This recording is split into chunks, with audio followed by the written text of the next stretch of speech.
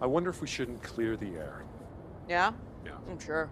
I think that you can be a very selfish person, and I think you find it very hard to think about me. What? And I think you shouldn't have even married me, actually. What the fuck? Yeah. What the actual fuck? You proposed to me? You proposed to me in my lowest fucking ebb. My dad was dying. What was I supposed to say? Perhaps no? I didn't want to hurt your feelings. Oh, thanks. Thanks for that. Yeah, you really kept me safe while you ran off to fuck the phone book. Oh, fuck off. You're a hick.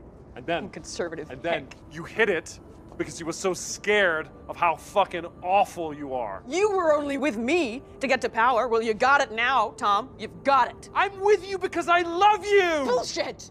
You're fucking me for my DNA. You were fucking me for a fucking ladder because your whole family is striving and parochial. That's not a fair characterization. Oh, It's not... no? Well, your mom loves me more than she loves you.